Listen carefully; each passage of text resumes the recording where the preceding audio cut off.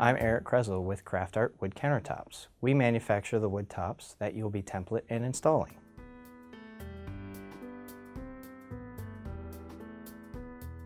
Templating for wood tops is the exact same as you would template for solid surface, granite, or other type of countertop material. There's not much that you need to change as far as the templating process.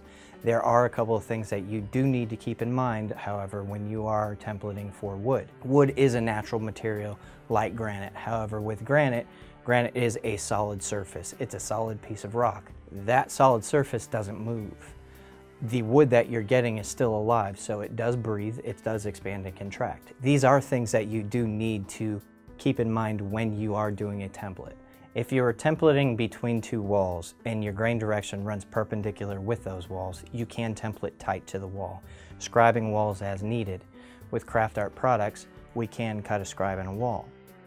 Because of the expansion and contraction in wood, it's going to expand and contract with the grain, front to back.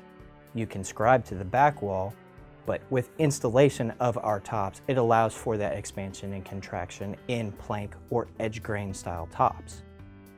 There's a difference in end grain. End grain is the end of the board, so you're going to have expansion and contraction in all ways. If you do have an end grain situation between two walls, you do need to allow for expansion and contraction between those walls. Typically an 1/8 inch total. That's a 1/16 of an inch on one side, 1/16 of an inch on the other side. With the changes in climates, as well as the allowance for expansion and contraction in end grain tops, it allows for the expansion and contraction between walls so that you do not pop your drywall tape seams. A very high percentage of Craft Art wood tops are island pieces. In an island application, when you're templating, you really do need to think about overhangs. An unsupported overhang 10 to 12 inches is not a problem. Anything over that needs to be supported by corbels, by turn legs, or by metal underrouting into our top. We will do that at our location. However, it does need to be noted on your template in order for us to help you have a supported top. The good thing about wood is that when you have a wall that's out of square or has a bow in it, we can cut a bow into that wood top. If you do a template to scribe to that back wall, we will cut it. As you can see in this application, the wall is pretty much out of square in the back edge, as well as along the back of the cabinets. So what we'll do is we will make a straight line on that template against the back wall, bringing the back wall into square so that we can cut a scribe into the back of the wood top.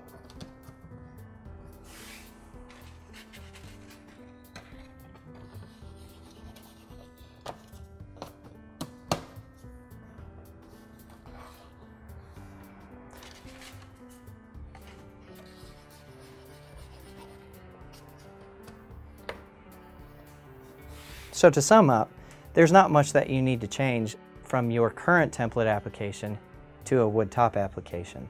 The things that you do need to remember are expansion and contraction in wood. If you're going between two walls, know the construction style. If it's an edge grain or a plank style, you can template tight to the walls. You can also scribe to the back wall. If it's an end grain top, you do need to allow for expansion and contraction between walls. In an island application, template the top as is, but always note your unsupported overhangs. Installation of Craft Art wood tops is very different than installation of granite. Granite, as said before, is a piece of rock, not a lot of movement, so you put it down in silicone dries, it's done. Wood tops do move, so the application used for installations is very different. You do need to screw and attach the wood top to the cabinet bases. To do this, you do need to drill a larger hole and some sort of support in the cabinet itself. You will notice a 3/8 of an inch hole is larger than a screw. This is where your fender washers come into play. Fender washers provide two different functions. The first, they span the 3/8 hole. The second, they disperse the pressure between the wood and the screw itself. This allows for expansion and contraction in our wood tops. The larger hole allows for the screw in the hole to move. In the changes in climates, the wood will expand and contract. With the larger hole, the screw will move in that hole.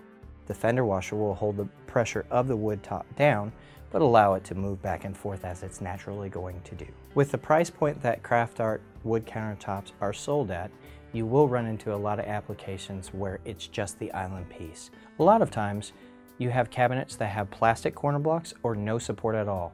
Craft Art sends out wood corner blocks with every shipment. It is necessary for you to screw down your wood top on every corner. It is also necessary for you to put screws in the field. There's really no rule of thumb as to how many screws you do need. It's just whatever you're comfortable with.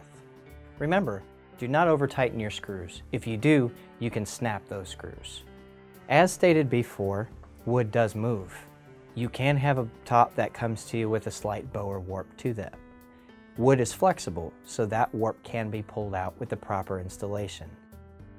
You do need to screw it down, but in a warp top, we do recommend that it is screwed down in a lug nut type pattern. Don't screw down one side totally because it will lift up the other side. Start one screw in every corner and work it around so that you pull out the bow easily.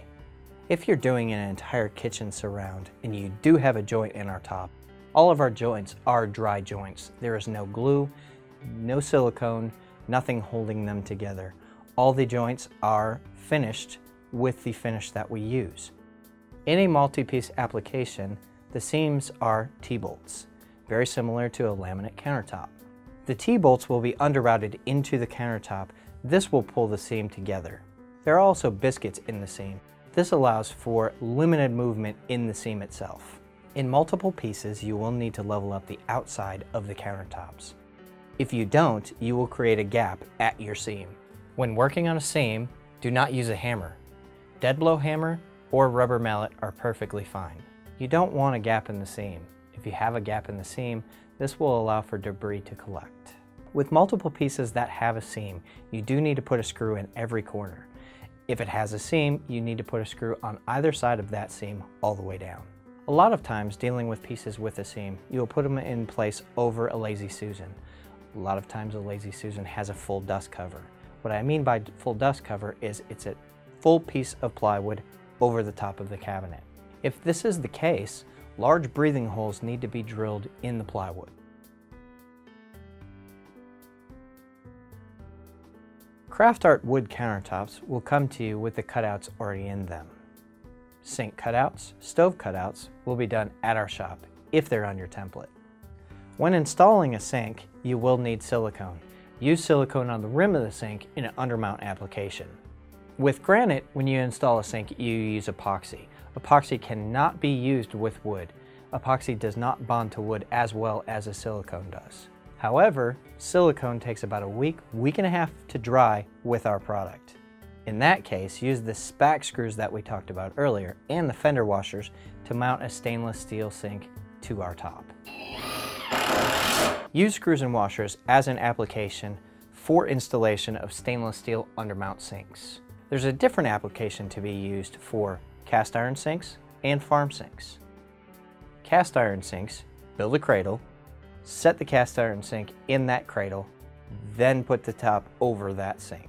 Farm sinks are typically set in place before installation of the top. Put silicone on the rim of the farm sink, then set the top over that farm sink. Craft Art tops can start at 1.25 inches and go up to 6 inches thick. If it's larger than 1.5 inches, the area around the sink and the faucet will be underrouted to 1.5 inches.